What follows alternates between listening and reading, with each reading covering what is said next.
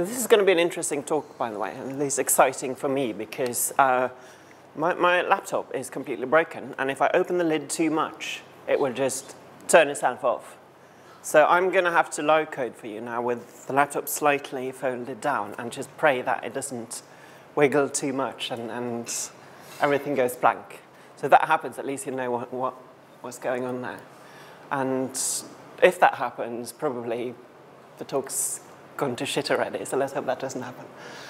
Anyway, following up on the theme of JavaScript and JavaScript frameworks. Now, of course, for a hipster developer, JavaScript is starting to exhibit certain problems, because what does a hipster want? What is really the definition of a hipster? Anybody got a suggestion? And don't say moustaches. Oh. No, I think, you know, with the whole thing about, you know, you can't listen to mainstream music if you want to be a credible hipster and all that. Why do they actually listen to these undiscovered bands and all that? It's because they want to feel superior to you guys who listen to, you know, pop music and other wretched mainstream rubbish. And as a hipster developer, I mentioned JavaScript is starting to develop certain issues in that sense. Especially now, it was great to have a talk about Angular introducing, well, previous to this talk, because it shows you kind of part of the problem, because Angular is a framework, and it's got dependence injection, right?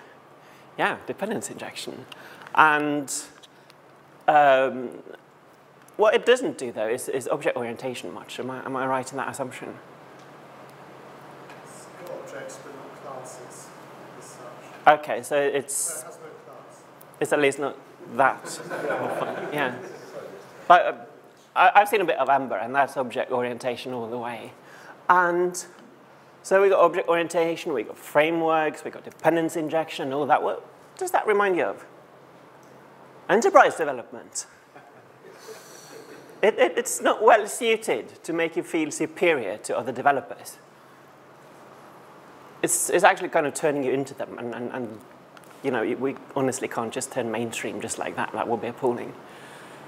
Of course, the best thing to be, if you want to be a hipster developer and feel superior to everybody else, is you want to get into functional programming, because that stuff, that is the hardcore stuff. Like, you got your Conversely arrows, or your Yoneda lemmas, coberitas, of course, and psychohystomorphic prepomorphisms. How can you not tell somebody and throw the word psychohystomorphic prepomorphism casually into a conversation about programming and not feel smug and superior about it? It's amazing. Problem is you don't see too much of it in JavaScript. Fortunately, this is sort of changing now. I mean, you got all your Angulars and Embers and Backbone still, I think. But there's also a bit of functional programming sneaking in. Well, you got ReactJS, by the way. That's sort of aiming to do the same thing as Angular. I'm going to be using a bit of React, but mostly just as a very simple renderer. What I'm more concerned with is this thing called functional reactive programming. Actually, functional reactive programming is a very specific term in computer science. It was invented by this guy called Colin Elliott, and he's been raging on the internet at people writing allegedly functional reactive libraries and calling them functional reactive, because he says that they're really not. They might be reactive, and they might be functional, but they're not functional reactive, if you see what I mean. Though we have a particular implementation of reactive programming that I'd like to talk about tonight and show you some code using it. There's reactive extensions, which started in C#, invented by this guy here called Eric Meyer, who wears these T-shirts all the time,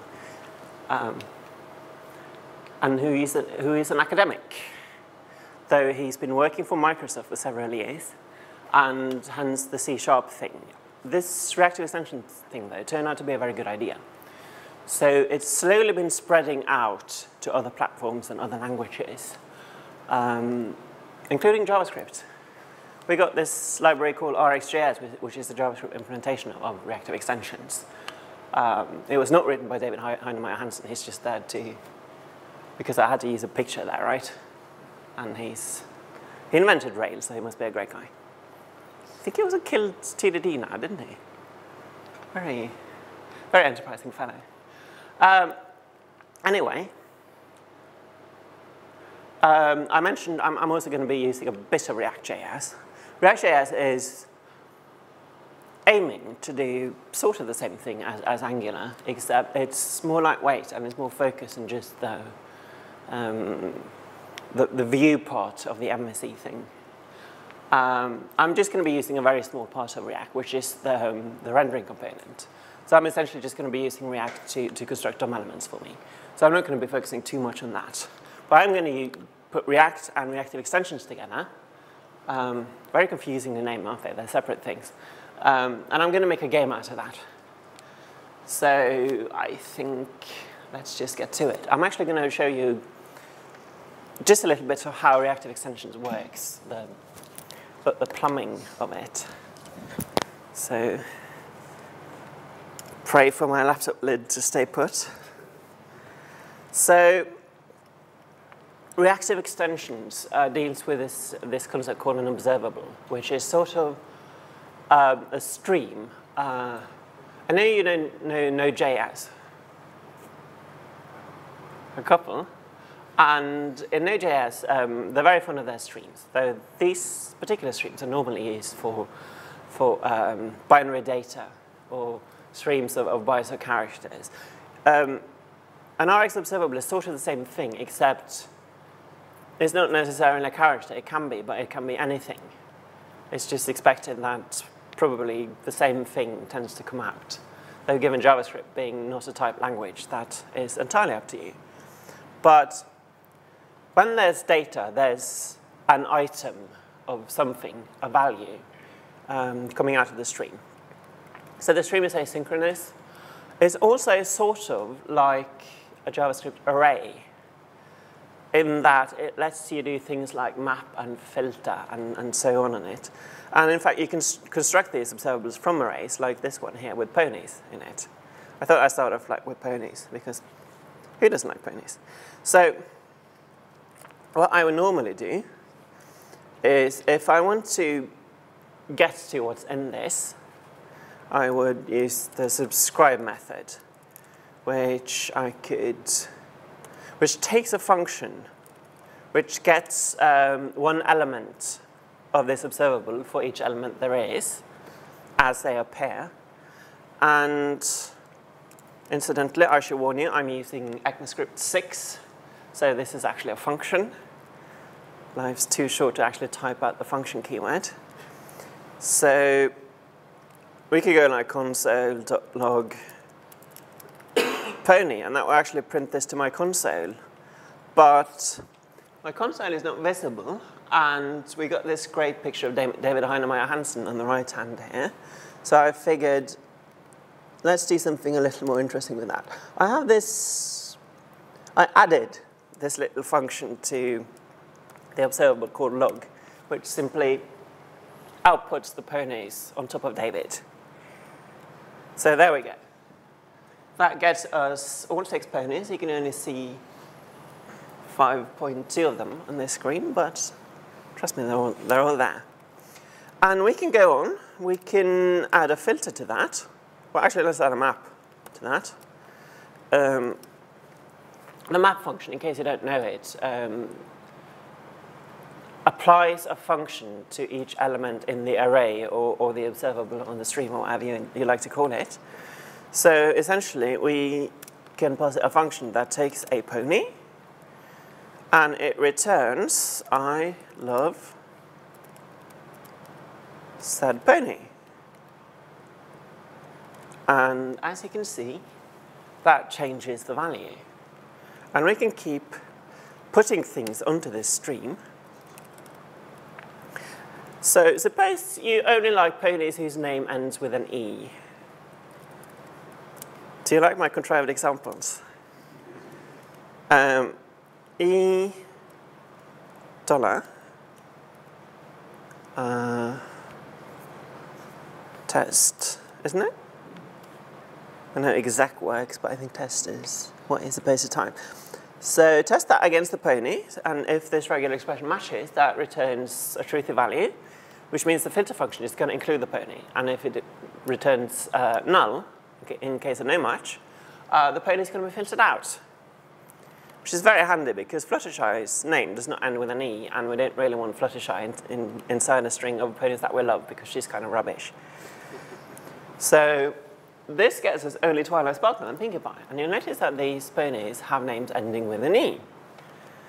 And we can go on. Actually, what I'm going to do now is, so this essentially is exactly the same as JavaScript arrays. Nothing interesting so far. But I mentioned these are asynchronous, and let's see if I can remember this one from scratch because I forgot to take notes here. What I want to do is I want to, actually, oh wait, I wanted to show you something else as well. So instead of the ponies, I can make, I got an Rx observable factory function here called interval. And interval takes a number of milliseconds, and what it does is essentially it yields a value every milliseconds. So if I slap a log onto that, what I'll see is a number that increases every 500 milliseconds. This is going to go on forever, unless I tell it to stop. I think, is it safe to refresh? This is just literally the only way to stop the stream. I could go like, you got a lot of methods in these observables. I could go take only the first 5 and log that. And these create new streams. So the interval is still going to be there.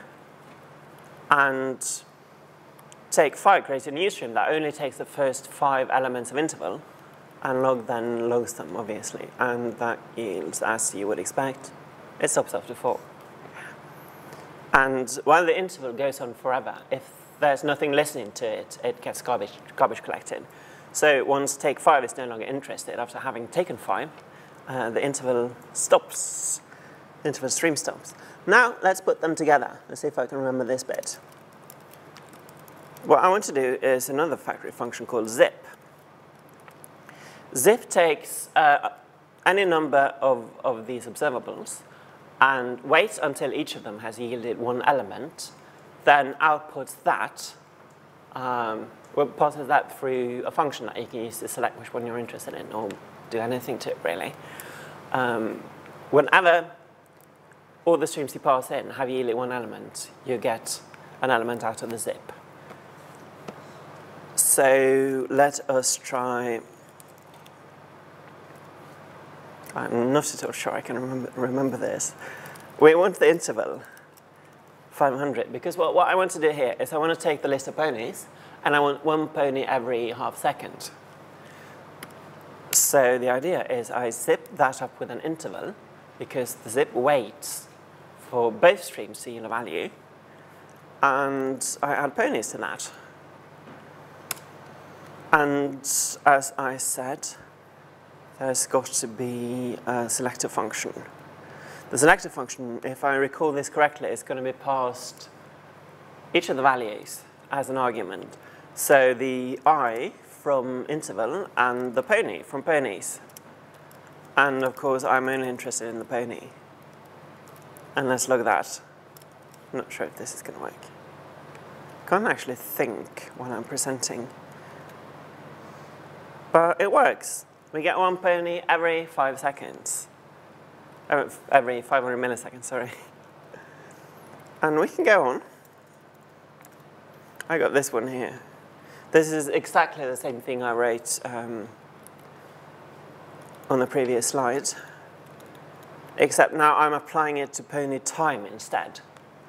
So it should have the same effect, filtering and then adding our sentiments about the remaining ponies. But it's going to happen every tick, every 500 milliseconds. And you'll notice, because of the filter function, some ticks won't have ponies in them.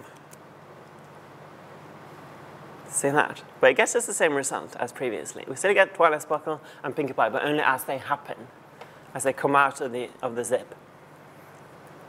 So that was my gentle introduction to Rx with ponies. Now let's actually write a game. So what I'm planning to write is slightly inspired by Robot Unicorn Attack. Anybody play that?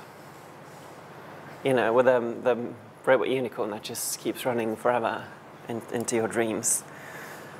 Except, of course, robot unicorns are boring now, so I'm just going to use a pony. But we're getting to that. I want ground, and I want the ground to move. And because I can't let this get too complicated, the ground is going to be continuous. In Robot Unicorn Attack, you have to jump across gaps in the ground, and it changes elevation, and you have to keep jumping. But my plane is just going to run. And I'm going to add in some elements to make it interesting. I'm going to add things that you need to catch, and I'm going to add obstacles if there's time. I've written some codes here to get me started. Essentially, the thing on the right is just an HTML document. And I've added some background to it, and I'm going to keep adding DOM elements using React. The ground is going to be a DOM element, the pony is going to be a DOM element, obstacles, and so on. So what I got here is because I do want to remain functional here, I've got a very quick and dirty implementation of immutable data structures.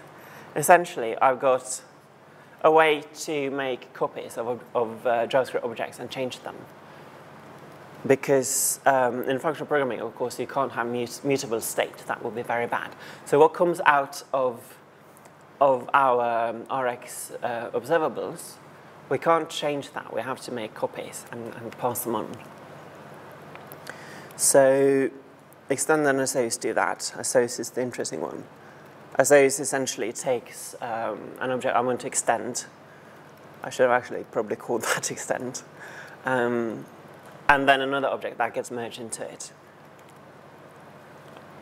It's sort of like the thing that you find in an underscore. But anyway, it's not too important. On screen is a function that simply tests whether a DOM element or a coordinate pair is on screen inside the little skybox. And bind key is a quick function I wrote using the mousetrap library, which lets me get an Rx stream of key presses. So, for instance, I can go bind key space, and it will give me an observable that yields space every time I press the spacebar, which is going to be our only control. The only thing the pony can do in this game is jump. And by pressing space, the pony jumps. So let's get started. I want to represent the ground using, well, I want to represent, you need to shout out if I go too far down the screen and you can't see because I'm in the way or something. Feel free to interrupt if that happens. Also, if you see me making a typo or a mistake of any kind, it is your duty to tell me so. And if I screw up, that is because of you. Except if I phone my screen too far out. That's all on me. So let's go. I said I wanted to represent all elements by basic JavaScript objects. And I figured I represent the ground, in this case, as... Sorry, still used to this keyboard. I want something that has an ID. This ID is going to be essentially the class name, the DOM class name, CSS class, if you like. And so it should be called ground. It's going to have an x and a y coordinate. So x is 0. Y is, stop that, y is 0. And also, I want to add some trickery here, because it's going to be a little easier to think about our objects if they have a specified origo, like x and y being 0 means a particular position that isn't necessarily 0 in the document. So I'm going to add something called base x and base y. In the case of the ground, I want to, because the texture is going to be bigger than the screen, I want to start a little bit off screen. And the idea is I have a ground image, a PNG essentially, that is about twice the size of the screen. And I'm just going to scroll it. And then when it almost reaches the end, I'm going to have it just flip back to the starting position and keep looping over that to create the illusion that the ground is moving infinitely along. So like this-ish. So this is going to be, you need to sort of remember this structure, because this is going to be how I represent every game object. I'm essentially going to be creating these simple JavaScript objects, and I'm going to pass them to the render function and have them rendered by React. So I should create that render function. I'm going to call it makeElement. Node. The node in question is something that looks like this. And it should return a react.dom.div. That's going to create a div element. Ah, that's my semicolon. And the div element has a class name which is identical to node.id.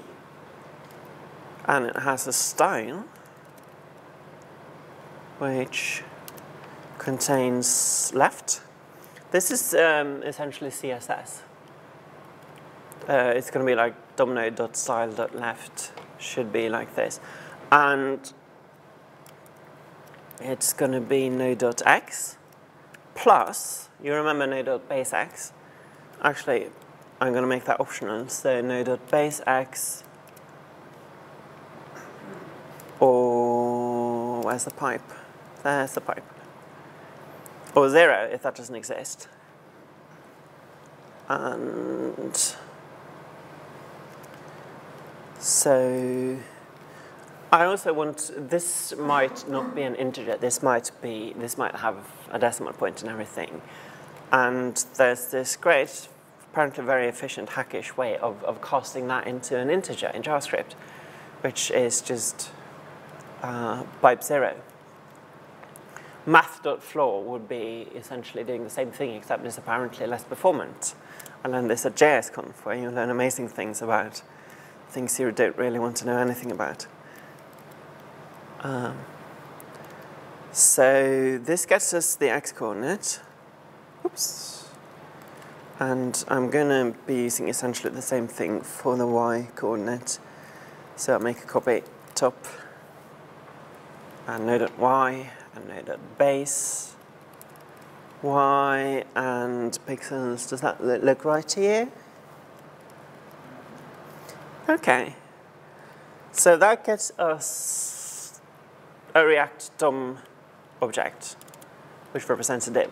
And now we need a render function for that. Render scene. It takes a list of nodes. These kinds of nodes, React nodes. Oh, no, sorry. It takes a list of my nodes, and it returns React.render component, which takes, I want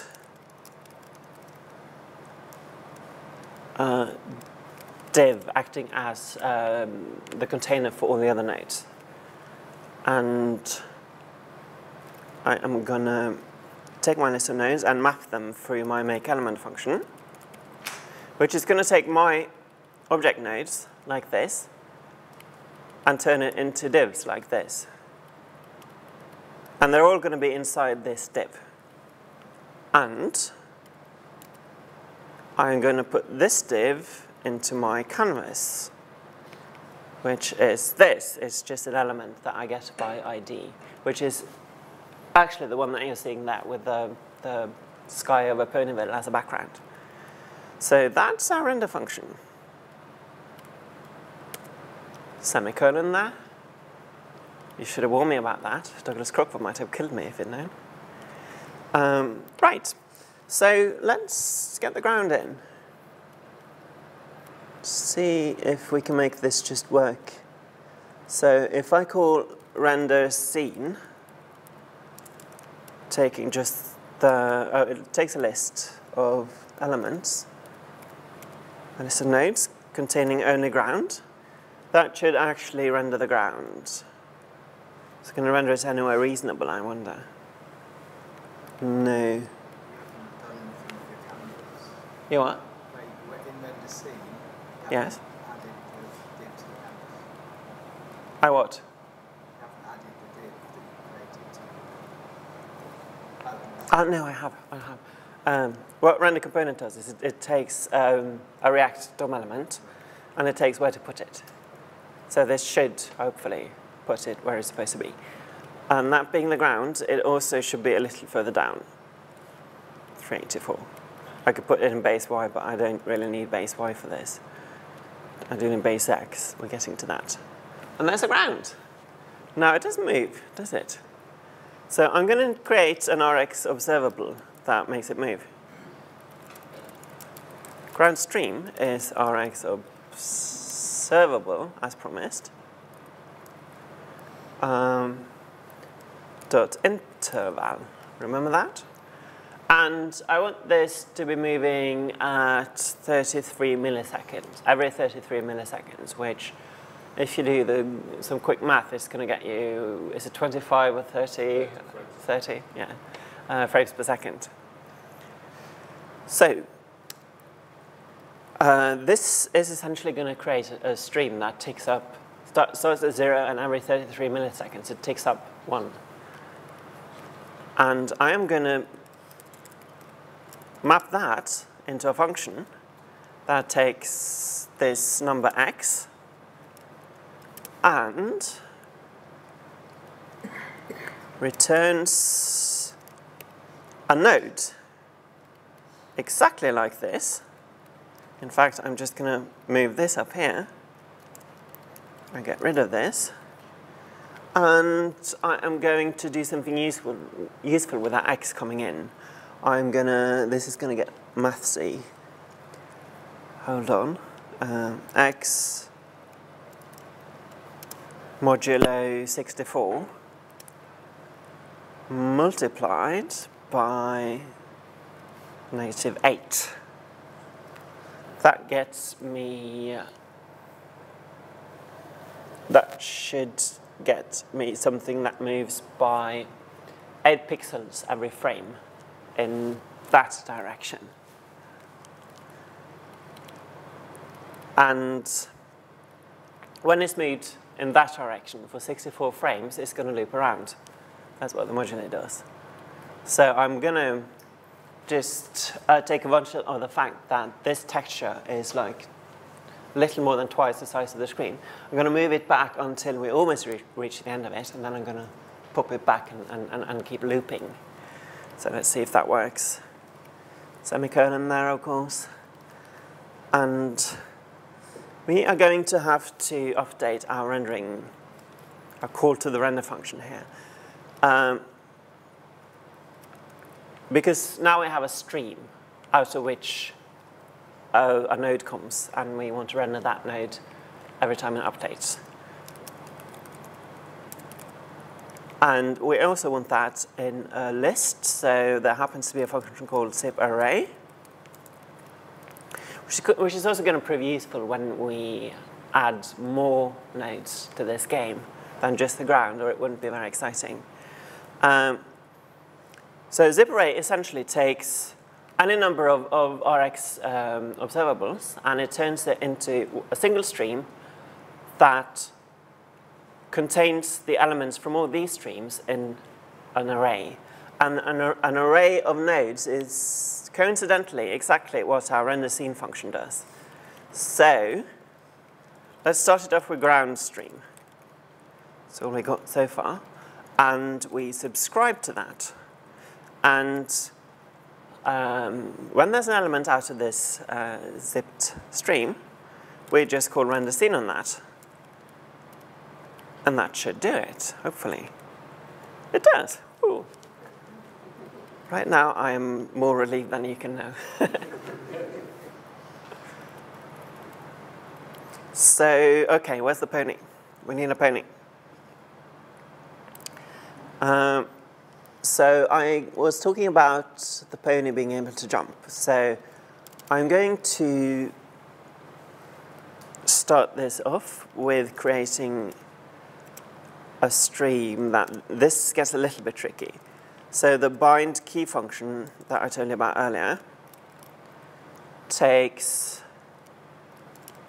a description of the key that it should listen for, space. And this now produces an Rx stream. Every time I press space, there's going to come a string out of this stream, which is space. And I can buffer that. This is where it gets a little bit tricky. So that every time another stream that I'm going to pass to the buffer function yields something, it's going to take everything that's come out of the bind key stream so far as an array and yield that, which is a trick. And I'm going to explain to you what actually comes out of this. Interval 33, once again. So I'm buffering this through 30 FPS window. So if I press space like 5 times in 33 milliseconds, what's going to come out here is a list of 5 spaces. And if I don't press space at all, what's going to come out is an empty list. But every 33 milliseconds, something's going to come out. And that's going to be the stream that renders our pony. Because what we can do to this now is map a function over it that essentially creates our pony. I'm going to reuse tick, so I'm just going to assign it to something. Note the let, by the way, not the var that you might be used to in JavaScript. I said this was ECMAScript 6. And the let is exactly like the var, except it is differently scoped. Because JavaScript scoping JavaScript is function scope, not block scope. And everybody hates that. So in ES6, they're adding block scope if you use let instead of var. And it makes absolutely no practical difference at all in this case, but it's there, so let's do it. Let's live dangerously. Now, let us make a pony, or a stream yielding a pony. Pinky stream is tick, and I'm going to use the scan function here. The scan function is tricky. Scan is sort of like reduce, except it yields something every iteration. And what that means is essentially I'm going to create a sort of a game loop just for the pony in here. The scan function takes, first of all, it takes an initial value. And the initial value is going to be a node. The node is going to be called Pinky. I think you see where I'm going with this. And base y is going to be about where I want the pony to be on the ground. So that it's going to be a hell of a lot easier to do our calculations if we know that the y-coordinate 0 means the pony is on the ground. And by trial and error, I found this to be 276, the optimal value. Starting x-coordinate is going to be 0. And y-coordinate is 0, which now means 276. Sorry. And I'm also going to add some more items to this object, because the pony can have a velocity. When she's jumping, she has an upwards velocity. And then you apply gravity to it, and eventually it turns into downwards velocity. So I'm going to call that Vx. And Vy. They both start at 0. And I'm just going to add this thing that we might not even have time to get to, just so I won't forget. I want the game over flag. If we get as far as the game over condition. Actually got very little time left, but we'll see. So, good God, I'm 30 minutes into the talk and we haven't even got a pony yet, so I should pick up the pace. But Paul did tell me to do the introduction, so I'll blame him if we don't get to the end, don't worry. It's never my fault, at least. And the scan function, as I said, it takes an initial value, this object, and it takes a function, which gets called every iteration with the current value, which is going to be the initial value first. And its task is to return an updated value, which is then passed in through that function again for the next iteration and so on. And that value is also being yielded by the observable. So this gives us a neat little mini-game loop for the pony. The pony, I'm going to call it P, if that's fine with you. And I'm going to get keys as well, aren't I? No, wait, I'm getting ahead of myself. No, I'm going to get keys. So the function takes two arguments. The first is the value that we're operating on, and the second is, where's my cursor, is what comes out of tick, which, remember, we are scanning. And that happens to be our list of keys being pressed. So let us implement this. So first of all, we should be applying velocity. So P is velocity of P. And you might be able to tell that we don't have the velocity function, so I'm going to write that. I'm going to be using this for every object, so I want this as a function. Velocity of node is implementation for that. It returns that assoc function I was talking about at the start of node and the updated values for node.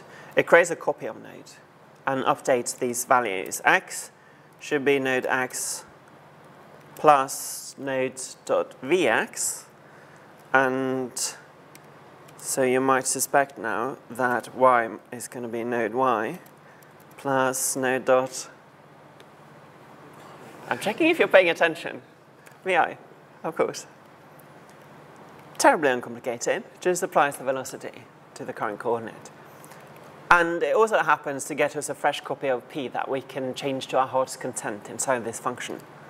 Once it comes out of the function, though, the laws of functional programming say that we are not allowed to change it, which is the point of making a copy in the first place, because we can't change the P that comes in. We're just reassigning it here. And so let us apply gravity. Actually, let's render this pony, first of all. Just return P. Let's just see that the pony shows up at all. So adding this to the game is now going to be very simple. I'm just going to add pinker stream to the zip array. And that breaks. Reference error, node is not defined. Excuse me. Oh, sorry. Why didn't you spot that? You are very poor compilers. Now, there's a pony. Woo! Now, let us apply gravity. Let us increase Vx by 0.98. That's gravity, right? Just an arbitrary number. It could really be anything. It affects the speed. 1 might have been easier. But I did do the master floor thing earlier just because of this. 0.98. This is real physics. Woo! We won. Correct. Well spotted. And now, of course, she just falls through the ground. So we need to make her stop when she hits the ground. Actually, I am going to try and do some BDD for you now. So essentially, as Pinkie Pie, given that I'm falling, sorry, when I hit the ground, then I stop. So how to implement that? If p.y is greater than or equal to 0, that means either she's on the ground or below it. And p.vi is greater, vy, sorry, is greater than 0, that means she's moving downwards. Then p.y should be 0, which means on the ground. Should that first p.y be less than or equal to 0? No. Yeah. Less than 0 is going to be above the ground. Okay. Because, of course, this is the DOM, and the origin is right on top. p.vi should also be 0, because she stops. So now she stays on the ground, but gravity is being applied. She just doesn't fall through the ground. So let's see if we can make a jump. So if she's on, if space is being pressed, that would, we assume now that the user never presses anything but space. So the list of keys coming in, I just check the first one, and if that happens to be space, then we assume that it's been pressed. Also, unless you mash really fast, then you probably won't get more than one space. So this should be fine. Oh, wow, yes. Actually, triple equals, yeah. So then p.vi, vy. I keep saying vi, is that like a Freudian slip? I'm an Emacs user normally. Then, so if space is pressed, then upwards velocity to 20, which means she can now jump. And she falls down and stops. She can actually keep jumping while in the air, and she can just jump forever. And eventually, I think she's going to come back down. There she comes. Yeah. So this is a problem, obviously.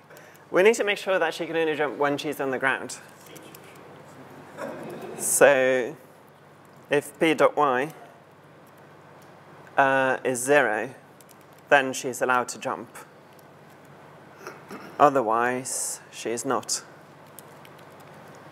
So that should do it. And also, while we're at it, let's add some sound. Oh no, we didn't have sound, do we? Oh, never mind. I got this amazing little Mario sample that I'm going to put in here. But I'm afraid you won't be able to hear it. So let's skip the sound. It's a shame, but there we go. So now she jumps, and I mash space, and she only actually jumps when she is on the ground. Okay, I think I'm actually I was supposed to stop my timer as well to tell me when I'm out of time, but I'm going to take a couple of minutes, and I'm going to add some coins for you. So I figured, since I got the Mario samples I can't show you and everything, let's have some coins in good Mario style coming in, and you have to collect them. So we are going to need to make another stream. And I'm going to create an initial coin node. ID coin. And velocity x is going to be -6. This is going to be fixed. It's just going to move across the screen at a regular pace. And it starts way off screen, 1600 pixels. And it's just below the top of the screen. So she has to jump to catch the coin, so it will be way too easy. So this is the initial value for every coin. And what I'm going to do is I'm just going to create a stream that creates this coin and loops it back if it goes off screen or if the pony catches it. So coin stream. You are? -40. No. No. The pony. the pin is above ground when she is negative because of the base y value. And this one doesn't have one. I never changed the y value, so, well, I might actually. We'll see. So the coin, though, Pinkie Pie is going to affect the coin. If she touches it, then it changes the coin's behavior. So I'm going to plug Pinkie's stream into the coin. And I'm going to do a scan on that, which means that I can, in the coin's logic function, I can check where Pinkie is on screen, because I want to see if she touches the coin. So this scan takes initial coin as initial value, and it takes a function that gets coin and Pinkie. And this line is getting long, isn't it? I'm about to break it. There we go. So this function, I'm going to break it right here. That helps. So this function takes the coin value and Pinkie's value. And we start off by doing velocity again. Velocity of C. So that applies the movement to the coin and creates a new coin object as per usual. And if C dot vi is 0, because what I want the coin to do is when Pinkie touches it, I want the coin to move upwards like in Mario, instead of moving, continuing to move to the left. So I'm essentially using the upwards velocity as a check to see if that has happened yet. If Vy is 0, that means it hasn't, and I should check if Pinkie has collided with it. Now, I have cheated a little bit. I've created an intersects function here because it's just so boring to type. What it does is it takes two of these nodes that we've been using, in this case C and Pinkie, and it returns true if they are intersecting. So if this actually happens, let's move a bit further up the screen, then here's where I would play this amazing Super Mario coin sound, of course, if we had sound. Let's just assume there is one. And as well, let us stop the x velocity of the coin and get it moving off screen. We're going to start at negative 1, and we're going to add some logic here. If it is moving already, because I want the velocity to increase over time, we start at just 1 pixel per frame, and every frame where this is happening, if the y velocity is less than 0, that means it is happening, then we double that, multiply by 2. And finally, semicolon here, this could have gone so wrong. I know JavaScript doesn't require them, but Douglas Crockford does, and I'm afraid of him. So if it's still on screen, then, where's a question mark on this stupid keyboard? I just recently decided to change keyboard layouts. I'm using American keyboards now. Don't ask me why. I often can't find keys. It's especially confusing because I changed from a UK layout to a US layout, and this keyboard is Norwegian. Right, so if it is still on screen, then just return, keep returning C. Otherwise, let's restart. Initial coin. You remember initial coin up there? There it is.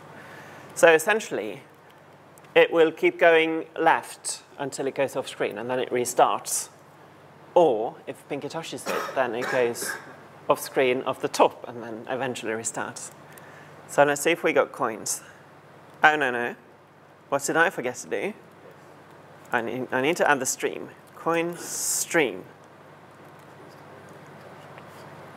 OK.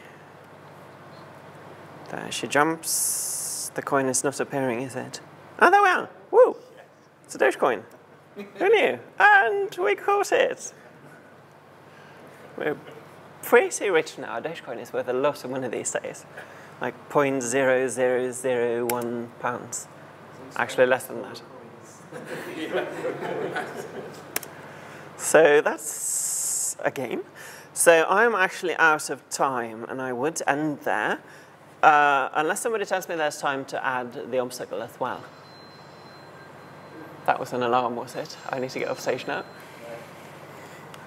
Paul? How long do you need? Huh? How long do you need? About the same as the coin. Sorry? About the same as it took to add the coin. A couple of minutes, I think. Okay. So I figured that, you know, people who like My Little Pony, they encounter a lot of haters on the internet because apparently liking My Little Pony isn't cool. So I thought I'd add a hater that you have to avoid. You have to essentially, it's going to come along the ground and you have to jump over him. So you don't have to confront his hate. What? Jump on them. Jump on them. Yeah, we're going to need more than a couple of minutes to do that. So let's just avoid them. So this is where the game over state comes in. And so you remember that the coin, Pinky affects the coin does not affect Pinky. This is very fortunate because when things start affecting each other, you have to have a more advanced game loop. The hater affects Pinky, but fortunately Pinky does not affect the hater. The hater just keeps going if Pinky touches him, but for Pinky it's game over. The hater doesn't care.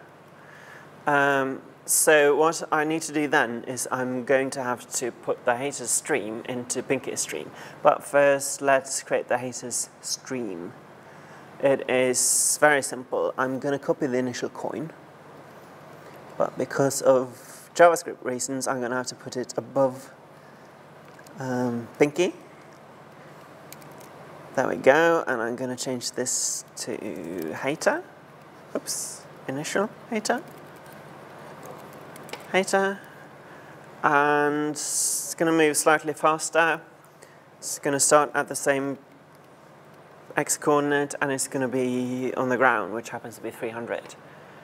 And then I'm going to copy the coin stream because it's going to be essentially the same thing.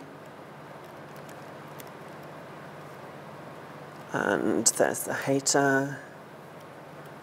So hater stream.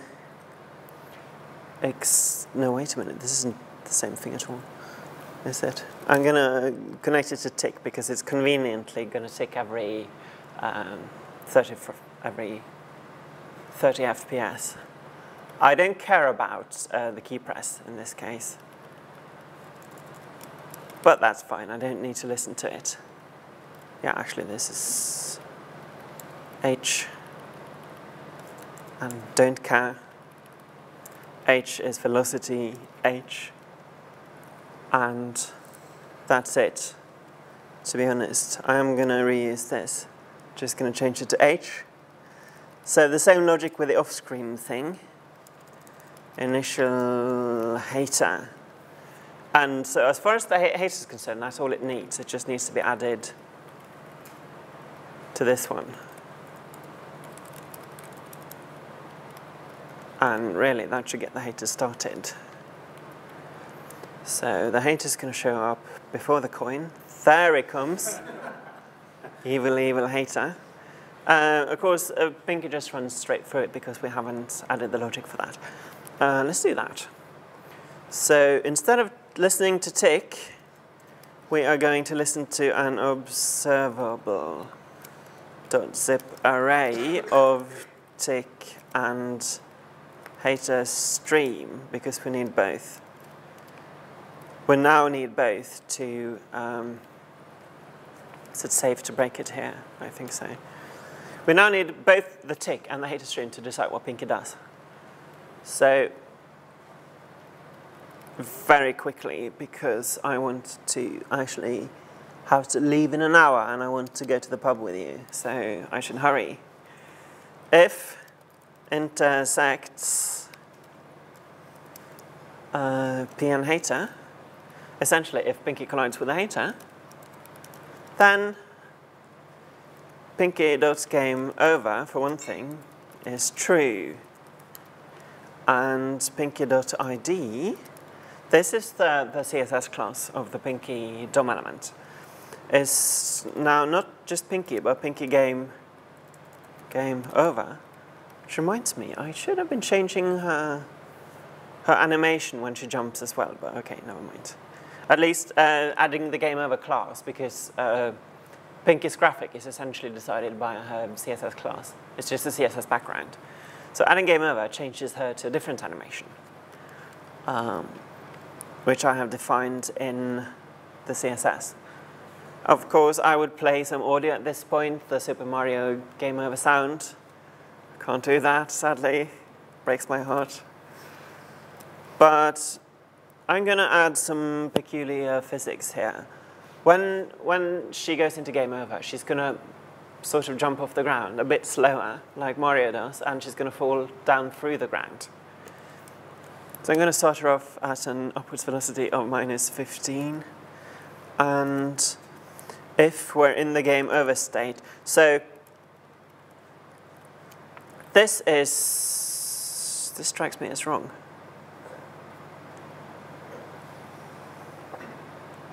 Isn't she going to keep intersecting the hater?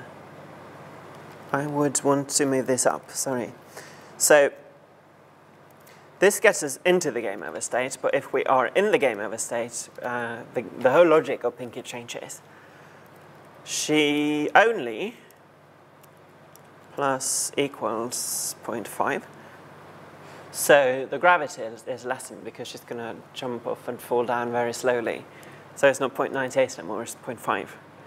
And we just return that, meaning that if we're in the game over state, this is the only part, apart from applying velocity, this is the only part of Pinky's game logic that happens. This bit, where the jumping and everything, isn't going to run. It's a bit sad. See if it works. It doesn't. What's the error? Node is not defined. When I type node, is it in Pinky stream? Do you see node anywhere? Node is not defined. You what?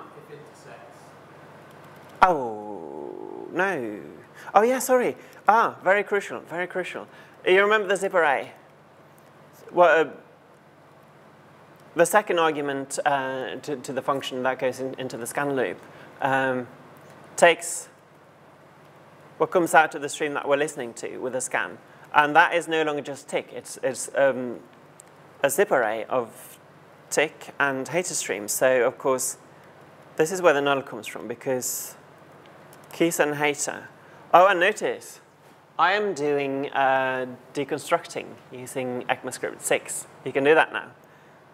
So essentially what I want to do, because I get an array of keys and hater in as an argument, what I'm going to, in JavaScript, what I would have to do is pick it out. Like array index 0 is keys and array index 1 is hater. But the deconstruction syntax, because I know what comes in is a list that looks exactly like this, I can just deconstruct that, putting the first element into keys and the second into hater. Very cool. And now it works. And now, presumably, if Pinky hits the hater, she's gonna die. So let's try not to do that, shall we? Catch the Dogecoin. Then I think the next one's gonna be a bit tricky. There's the hater. And here's the Dogecoin. And this was easier than I thought. I'm just gonna crash into the hater. I'll make a stupid jump. Oh, I made it. I was going to fail that. OK. It's hard. So jump to catch the coin, and then try and jump. Try and, jump on top of him to kill him, right? But no, it kills Pinky. And as you can see, that was the game over sequence. And that's enough. Thank you.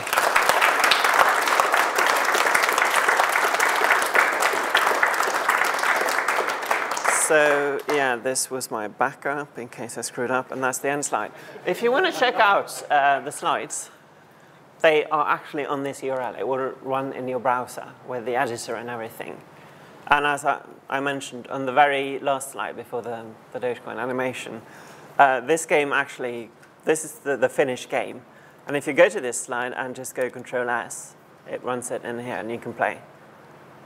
Space makes a jump. Oh, we do have sound. Now you tell me. OK. So that's the sound. And the coin sound. That's an echo. Interesting. Okay, so the game over sound. There you go. Okay. Let me get you the URL again. So there it is if you want to check it out online. If you want the source, it's on my GitHub. My GitHub user ID is Bodil. And all right, let's go to the pub. Any questions?